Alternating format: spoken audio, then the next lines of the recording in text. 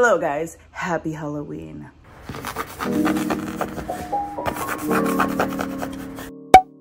In this video, I'm gonna be making my dog Ladybelle a Zorro costume.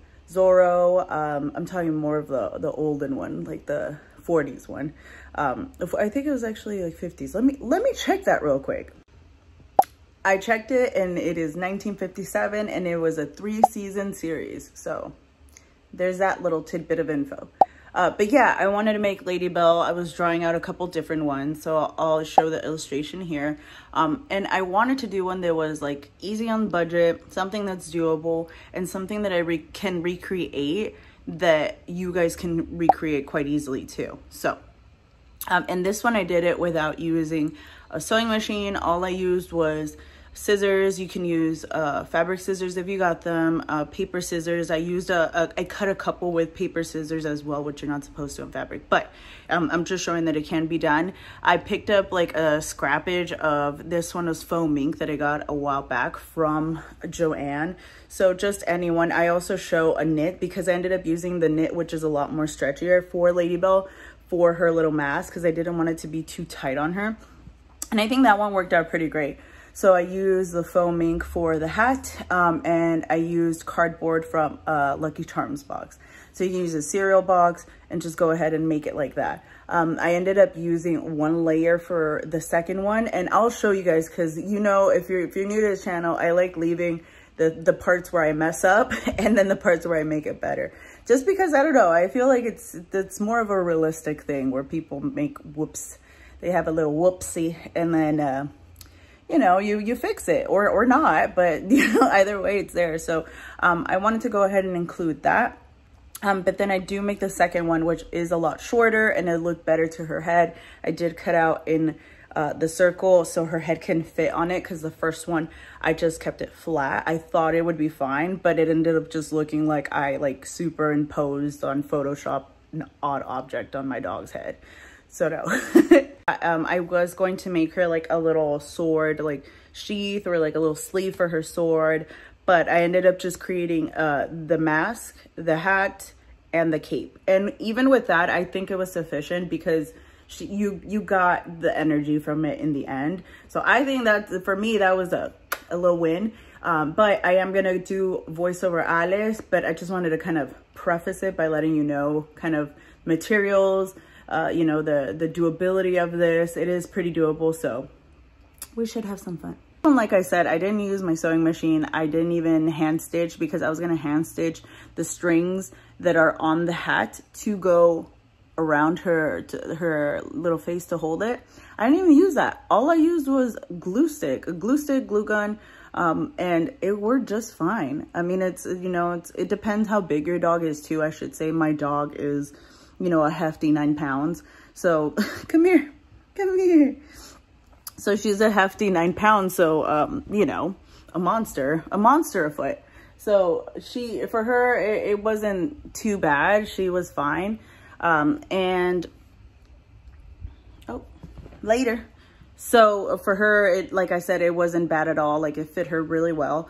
And I don't think she was, well, because she's not really used to costumes either. So I don't think she was like enjoying it, but she allowed it. So we gave her a lot of Treatos. We took a lot of pictures.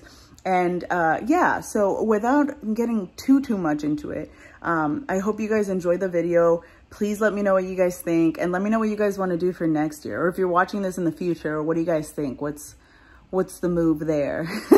Anyways, thank you so much, and I'll see you on the next slide. So what I ended up doing to measure her head is I just put this as a paper towel, and then I folded it over, and then I put it on her head. And it looked pretty well, so I'm gonna clip the side so it's a circle, and then I'll put it here so we can start that. Okay, so first off, do you guys have a cutting phase? Because I always do this when I'm using particularly paper scissors. I don't know why I have the cutting phase, but I wanted to say you can use this if your dog's head's a little bigger. Mine ended up working with the bowl, but this is still a good solution for those. Really quickly, let me segue into saying what materials we're going to be using today before I get into this. Supplies, back to that. So we need a doggo. You doggo. Good girl. Then we got the glue gun. This is a Gorilla one with also the Gorilla hot glue sticks. I like this brand, so that's why I got it. Then we need cardboard, or in my case, a Lucky Charms box. Also, we're gonna need some plates because even though I drew this, we're gonna see which one matches the best. And some fabric. This is some old like faux mink that I have that I'm still gonna use because seeing that maybe to line it so it's a little cozy for her. We'll see. If not, I'll just use one. If not, the second, or this is the main one I was gonna use. This is some black knit. So this one, it's a knit material. I got a bunch. I would say honestly, maybe like, you need maybe like half a yard. If you have a yard, that's cool too, just in case, but that's what we have. And again, I'll show you guys just the glue option. And then if you want to be extra with hand sewing the hem, or just leaving it ragged, kind of like Zorro frolicking around, then I'll show you that, and we'll see what happens. But for now, that's what we need. If we're gonna go extra, we need a hand sewing needle and a sewing machine. So there's that. Oh, also scissors, pencil, eraser, something to go ahead and find, draw circles. That one's not that bad, but we'll see. So ta-da! Okay, so yeah, I just used the bowl to outline that. I ended up using 2 layers, as you can see. But honestly, like you'll see in the other one, I ended up just using the one and it worked out fine. I also did cut the hole for a space for her head. I don't know why I thought it would work out that way. You know, it could just kind of sit there, but you know, just no. I think it's better to just go ahead and do that. I measured that a little bit to, so it kind of has a little bit of dimension. But this is the first one, and it ended up being too high. But if you're looking to make like a top hat situation, this would work perfectly for it. I did measure out 2 1/4 the height of it, but the final one, and it ended up being a lot shorter. But I still wanted to include this one so you guys can see. I just glued it. It kind of like teetered over it, but I didn't want to waste the material that I had, so I just went ahead and glued it. Also, be careful with the glue because it's really hot, and it was just, you know, just be cautious. With throwing out that caution there. So if you're under 18 or a certain age, have parental help. Be careful, be safe. So I'm trying to wrap around the fabric to it, and I was gonna see a video about like molding it, but I couldn't find it, so I ended up just doing it this way, and it worked out. The bottom of it, as you can see, it was a lot easier. I just clipped the bottom and then it kind of glued on itself, but then I ended up using like something on the bottom too to make it look nice, but I don't know. So as you guys can see, it's more like Abe Lincoln hat, but I still kept it for reference to the other one. Okay, so I'm gonna make her a little mask and then the cape, and we'll see where we are.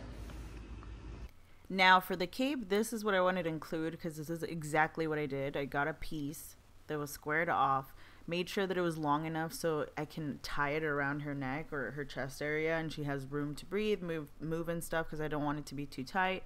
And I simply cut around it, and that's it. Made the bottom a little like a hair uneven, you know, to give it a more natural look, but it came out great.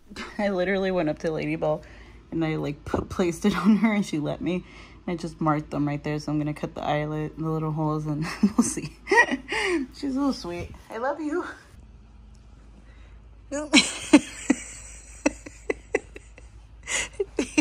Ladybelle, the way Ladybelle, I'm gonna loosen it. Okay. And reviewing that previous footage, that one I had made it in the mink suede material, so she didn't like it, so I ended up making it in the knit, which is a lot softer, and I made it longer, so it worked out. But right here you guys can see she looks like a little like a little like what is it, like a fryer. But I cut out the hole, and this is a smaller one, as you can see, 1 layer, and then I put the other one, which was a lot smaller. It was about like a, you know, 1.5 inches, and it ended up looking great. Look how tall the other one is. So I just went ahead and I glued that, easy peasy. And I actually glued it to the base itself, not like the first one. The first one, it was separate pieces, but this one I was like, you know what, let me just try to do it all in one and see how that works. I checked the reference pictures too, and I noticed that he had that band like in the middle, so I was like, oh, perfect. I can go ahead and kind of discreetly cover if there's any like mishaps and stuff. So that is where we're at with this guy. Ta-da! And it's really cool. She has a little hat now. But yeah, it's still sturdy. It sits well on the head. And as you can see side by side, it is a lot shorter. It is a lot, I don't know, I just really like this one better, and I'm really glad I took the chance with that. I'm like, you know what, I'm gonna remake it. And I fast forwarded this because it was honestly a lot of just like seeing if I can pressure, like kind of pull it on itself, see how it works. I tried overlapping it like that, and I'm like, you know what, let me just do like pieces of it and kind of stretch it on itself, see if that works out. And it did. So I had enough to go ahead and like wrap it on itself. This material is really stretchy. Also be very careful with the glue because it gets really hot, and I burned my thumb a few times. So just be very, very careful, as I said before, very careful. So I just stretched that out softly, peep my nails. They're all cute Halloweeny, and then they got all dirty and from the glue and the fabric. But no matter, we will continue. So I pressed it, like basically pulled it taut as much as I could, kind of creating little folds. So it looks organic, but not too wrinkly, you know? And then I ended up just like seeing, like, so you guys can see here how I'm like kind of pulling it to see, can I go all the way across? Can I fill it up? But no, what I ended up doing is I ended up cutting around it, just gluing that down. And then I ended up cutting a circle to put on the top of it. So I glued that separately. Just because I found it to be a little easier. I mean, it wasn't perfect, but again, this is, you know, this is something that's like you can make for fun, or in my case I made it for fun and, you know, to show because I love Zorro. So as you guys can see here, I'm kind of like saying, okay, how am I gonna pucker this off? Of course you can clip it too, and then that would help immensely, but at this point I just literally just glued it and kind of molded it on itself. I kind of like it. I don't know, it felt nice to kind of just stretch it and pull it and kind of craft it like that. I don't know, I really dug it. So that's basically what I did, and you guys are gonna catch a lot of elbow right now because I ended up just just working, and I put my elbow to the camera. Oh, so as you guys can see, the little piece on top, and then there's elbow, hello. And then I don't really show, I'm like off camera a lot of it, I'm so sorry, but I do the same procedure, kind of like pull it, and you can see a little bit for the rim or the brim of it. And or for the bottom of, let's just say the bottom portion of the hat. And I did the same thing. I didn't line it. Oh yeah, I did line it actually. I'm sorry. I repeated the same thing basically. So I pulled it on itself and then I tucked it in all the way inside. So it was hidden. And then at that point, I had a little bumperoo over here. I had to put the little band, and that created a nicer illusion to it. And we're done with the look. Out of the night, when the full moon is bright, comes the horseman known as Zorro. This bold renegade carves a Z with his blade.